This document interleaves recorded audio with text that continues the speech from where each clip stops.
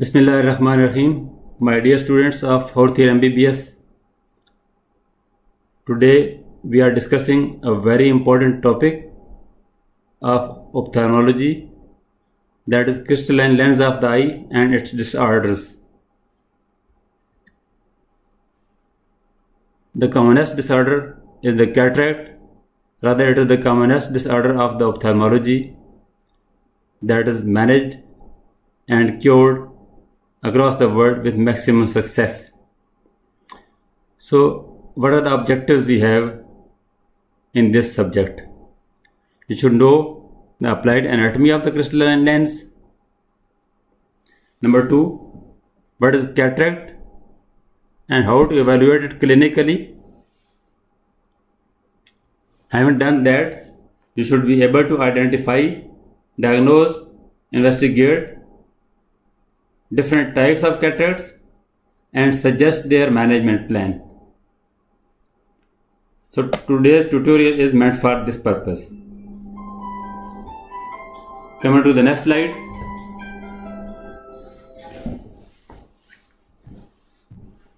Briefly, we are going to discuss the structure of the lens. Crystalline lens is a globular structure located in the anterior segment of the eye between iris and pupil anteriorly and vitreous humor posteriorly. Laterally, it is attached all around to the ciliary body, ciliary processes of the ciliary body with the zonular ligaments, and it remains suspended here throughout the life unless there is some pathology of the zonular ligaments. Generally, it is 10 mm in diameter and 4 mm in thick when at rest, that is not accommodated. Its posterior curvature is more than anterior curvature, and that is 6 mm. Next slide. This will show the parts of the crystalline lens of the eye. अब इसमें देखिए, this is an oval structure.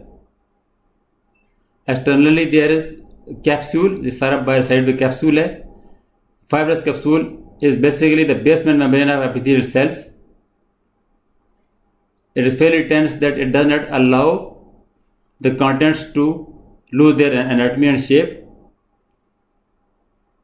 Just underneath the capsule is the epithelium of the lens. This is epithelium. These cells are present since the embryonic life. In infancy and early childhood, their number is highest,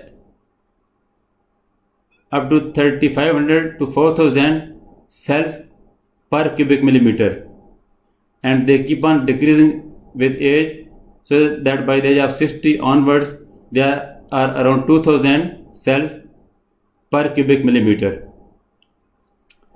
These cells are meant for regeneration and producing these collagen fibers here, as you see here. They transform into macrophages and lay collagen fibers, and throughout the life they keep on laying the collagen fibers that form the cortex out, and when compressed in due to more pressure from the outside, the inner part becomes the nucleus, and nucleus becomes more and more hard as the new fibers are being laid from epithelium, and the cataract develops due to the density of the nucleus in later life. Basic purpose of these cells is to grow the lens as desired till the age of say 20-22, then maximum length has developed and all three structures are fully developed: nucleus, cortex and capsule itself. So after that, the role of the cells is to repair the damaged cortical tissue and still laying out some fibers, and they keep on compressing inwards and make the nucleus more and more dense. By the age of 60 onwards, only few cells are left in this equatorial region. All the cells of anterior capsule are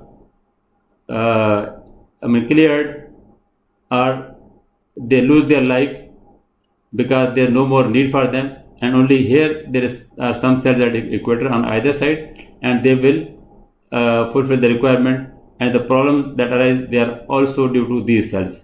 We will discuss later. So you know the three parts: capsule, then soft cortex inside the capsule, and deepest and center one is the relatively hard nucleus of the lens. Now what is cataract? Loss of transparency of the crystalline lens due to any reason is defined as cataract. It is the leading cause of preventable blindness all over the world, and the patient presents to you. सबसे important ये है कि आपको कैसे पता चलेगा कि patient की कैटरेक्ट आ रहा है पेशेंट को. The patient will present with gradual, progressive and painless blurring or loss of vision. Secondly, patient may report with frequent change in the spectacles.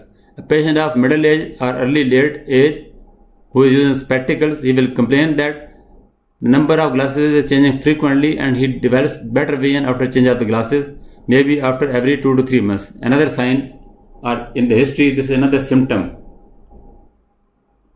The third symptom that is there, that people have difficulty in driving during bright daylight, where they feel low vision or blurring of the vision more as compared to dim illumination. And secondly, they have glare at night, and sometimes double vision from the same eye if the pupil gets dilated in the evening. That is known as monocular diplopia. But आपने जो याद रखना है, progressive, painless, gradual visual loss or blurring in a middle-aged or early person, and secondly, if the history of frequent change of the glasses is indicative of cataract, if there is no other history or sign symptom. So you should think for cataract and plan accordingly. So how you will think that this patient is having nuclear cataract? Nuclear cataract is the primary cataract that everybody has to suffer at one stage of the life or later, and its severity may be different from individual to individual. It is basically due to increased density of the lens nucleus, which later becomes opaque, and typically an old person will be presenting with progressive, painless visual blurring that will affect more severely one eye and later the other eye. There is another phenomena of second sight, very interesting phenomena.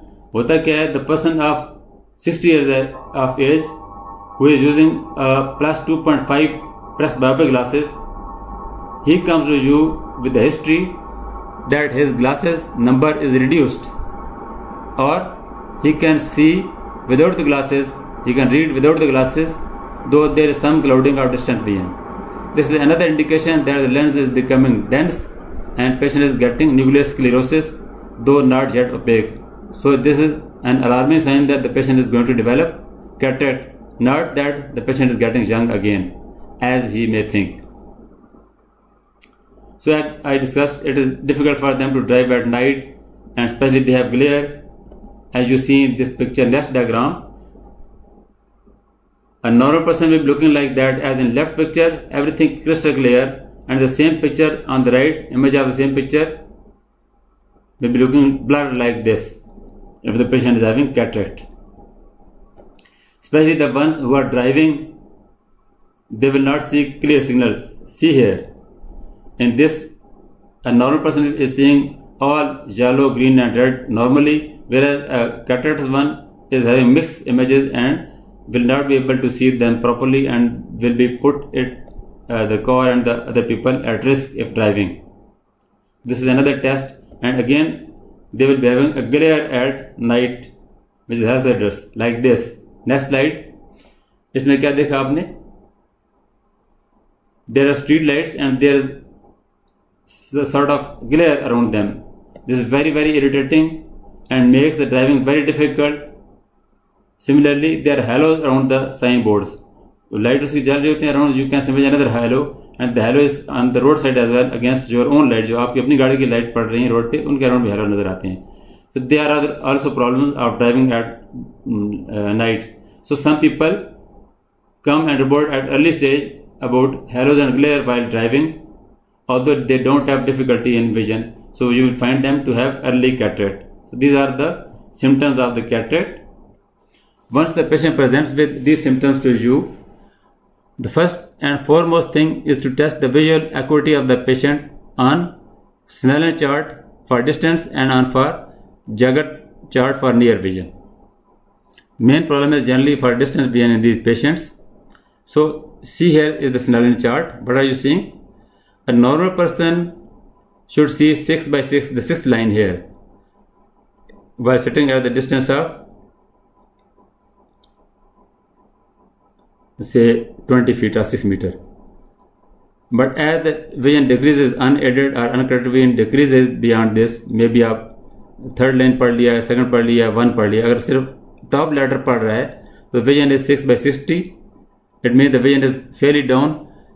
If करण मुनी ने बताया होगा आपको, if patient cannot read this top letter, then we ask the patient to look at after fingers and count them coming from a distance of 20 feet gradually closer to the patient.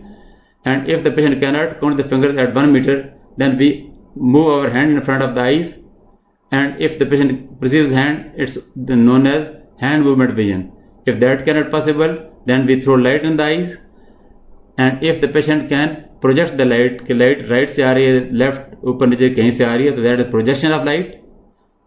And if that is not possible and only patient appreciates, that patient can see the light only but cannot direct where it coming from. That is perception of light only. That is the weakest form of the vision. After that is NPR, no perception of light, and that is totally blind person. So this way you test the vision of the patient on Snellen chart. Very important test. Now if the patient has very dense cataract and you are seeing nothing in the pupil except white lens, and patient's visual acuity is just say to the hand movements or projection of light, etc., then you don't know what is the functional status of the macula of the patient, because you are not seeing anything beyond lens. So we have various tests to check the vision through opaque media. ये दो नाम इसमें आ रहे हैं आपके, Maddox rod test and other is the 2-point discrimination test. So we carry out primarily these tests. There are other tests, but these are more effective and more practical. So what is Maddox rod? ये देखिए मैंने इस पे लगाया arrow. Maddox rod is a series of cylinders arranged in a row and they are given red color. This is placed horizontally in the trial frame. Here इसमें देखिए trial frame horizontally रखते हैं इस तरह से, and then throw the light at distance of 35 centimeter. यहाँ पे देखें 35 centimeter या 14 inches से we project a bright sharp torch light or pen torch light on the eye of the patient. ये आई है, इधर पड़ा हुआ है ये Maddox rod, यहाँ से हमने लाइट प्रोजेक्ट की. And if the patient can see, जितना भी विजन उससे कम होगा, patient will appreciate a red line. होता ये सारे जो सिलेंडर होते हैं ना, ये हॉरिजॉन्टली पड़े हुए हैं, they give an image of a vertical red line. जो हॉरिजॉन्टल है तो वर्टिकल रेड लाइन देंगे, अगर इनको वर्टिकल रखा जाए तो हॉरिजॉन्टल रेड लाइन देंगे. तो हम हॉरिजॉन्टल रखते हैं and ask the patient whether the patient is seeing a vertical red line like this. If it is uniform, smooth and continuous line, the vision of the macula is good, so macular functions are good. And if it is broken like this, or it is irregular or incomplete like that, it means the macular functions are poor. So diagnosis will be a patient with cataract with poor macular functions and visual prognosis will not be good. Other test is 2-point discrimination test. Very interesting test. Here you observe the rule of 2.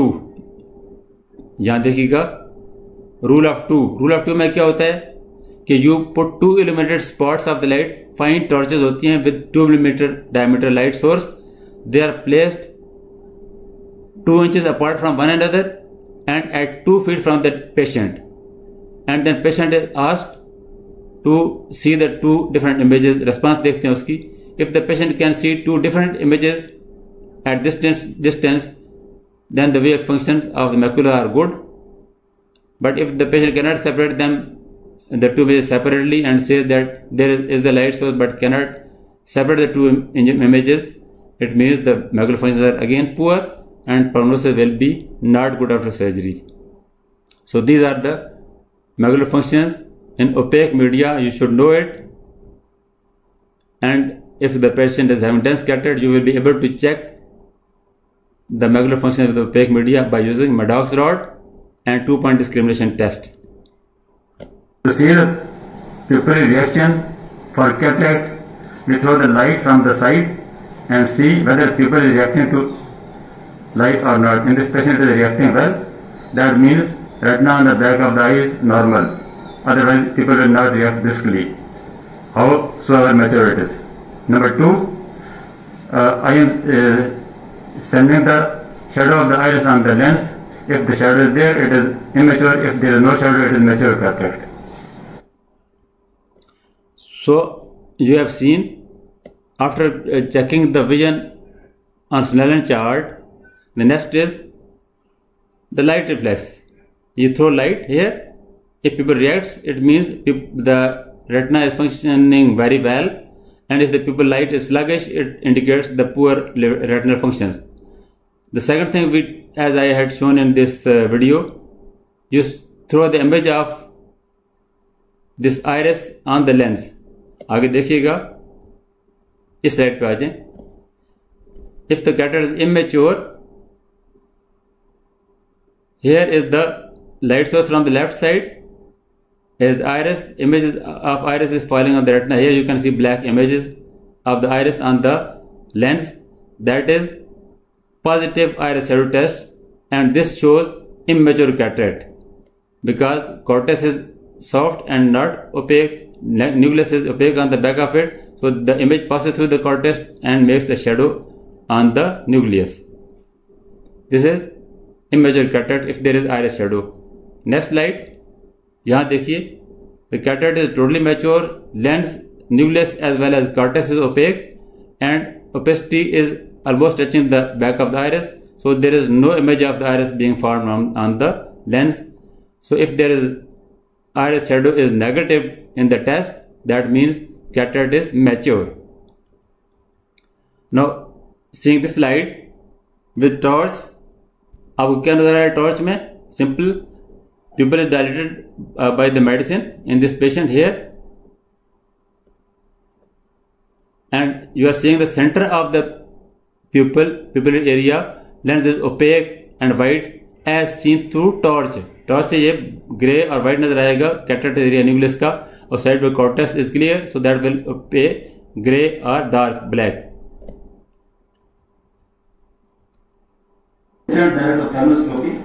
You throw the light in the eyes of the patient together at arm's length like that, and then see the red reflex in the fundus.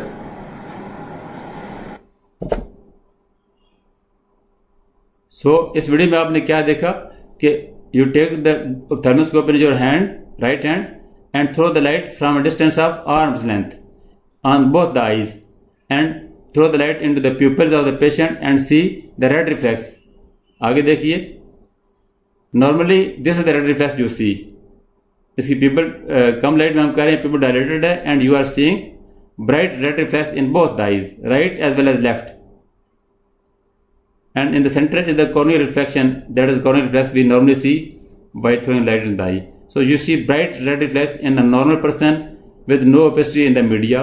कल आपको तारिक साहब ने बताया होगा कि ocular media they are consisting of cornea, lens and vitreous cavity. इसमें से कहीं भी ओपेसिटी होगी तो आपको ये रेड रिफ्लेक्स नजर नहीं आएगा. ओपेसिटी रेड रिफ्लेक्स नजर आने का मतलब है कि there is no opacity in the media anywhere. So you see with red reflex that there is no opacity in normal persons. Now in this patient देखें आप, इसमें distant direct ophthalmoscopy is done. People is fully dilated hair, जहां people जा रही है बाहर, ठीक है.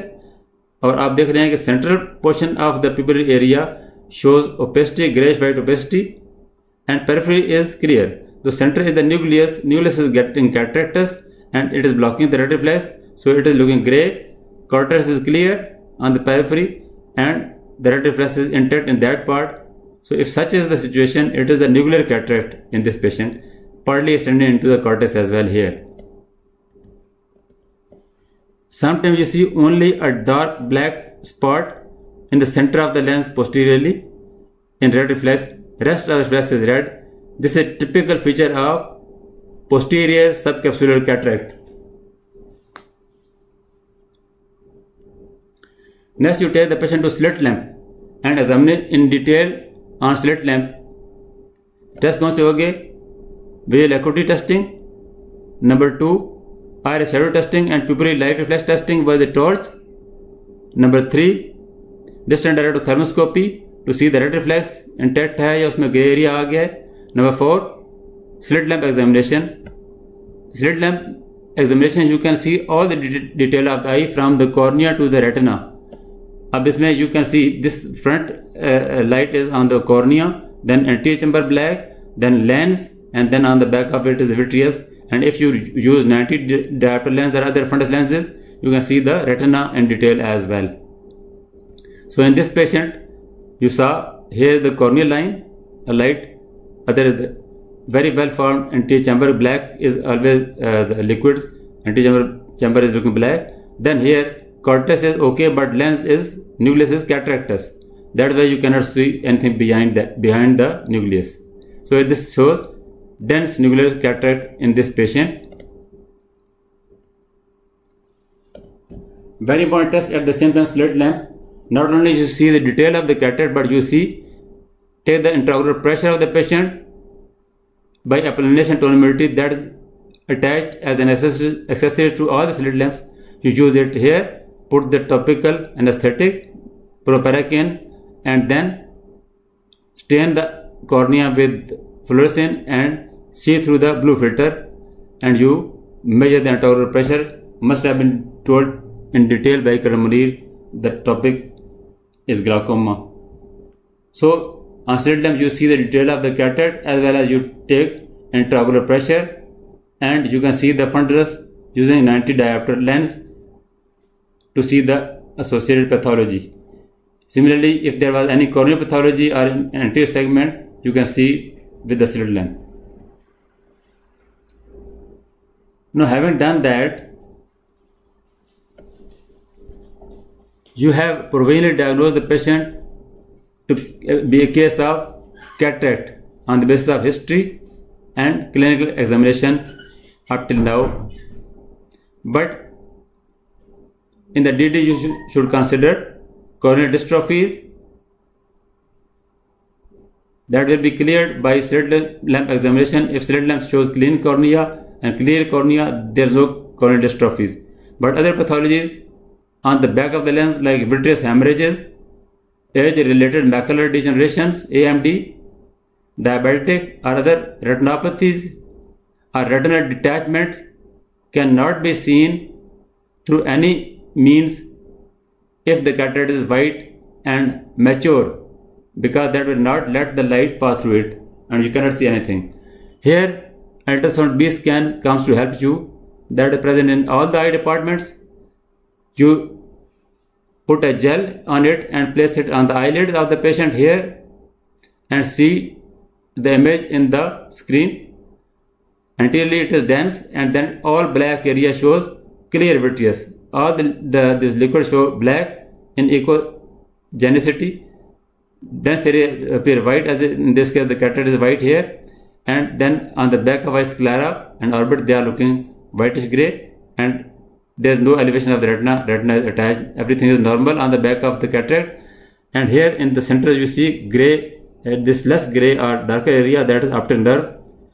It is made of lipid and lipids are less echogenic. So this is typical feature of the optic nerve. This is the normal area, everything is normal, vitreous, retina and optic nerve, only there is cataract. However, you can see the pathologies as well. In next slide, here you see in the upper left you are seeing opaque area in the center of the vitreous cavity, that is vitreous hemorrhage and blood is visible due to some reason. This will also cause visual loss and in the presence of cataract you will not appreciate it because of opacity. So ultrasound will help you know it. In the lower diagram, again the patient with cataract, and you did ultrasound B scan of the eyeball, and you saw a wavy detachment of the retina attached posteriorly at the disc. ये पीछे nerve जा रही है, यहाँ attached है. This is typical rhegmatogenous retinal detachment, total detachment, where retina is attached only at the disc margin. Now see this picture upper right. This patient is a case of long-standing diabetes mellitus with tractional retinal detachment. यहाँ भी आगे cataract था, partial cataract है. You can see some detail in the through 90 diopter lenses, but ultrasound gives detail of tight, rigid detachment attached to the optic disc here. This is typical tractional retinal detachment. Tractional is tight detachment and tough, whereas wavy and soft is the rhegmatogenous detachment as here. In addition, you can see some pathology of macula. In this picture, you are seeing macula is elevated here, although there is no pathology in the vitreous and other areas.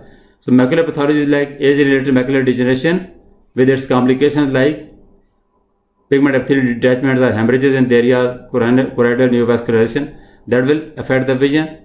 Similarly, macular edema due to diabetes or other causes will also affect the vision of the patient. So that was all about the history, examination and clinical evaluation of a patient of the cataract, whether it was immature or mature, and use of ultrasound B scan and detail to see the mature cataract and other related pathologies on the back of it. And if everything is fine on the back of the eye, the prognosis after surgery will be good, otherwise prognosis will be guarded. So that was all about this lecture. Now I will send you an assignment.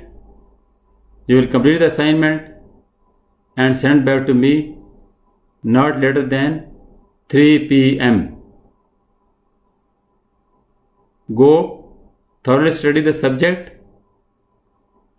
It has a lot of questions and queries for you to ask me. I will be expecting your questions and will be answering them. Thank you very much and have a good day.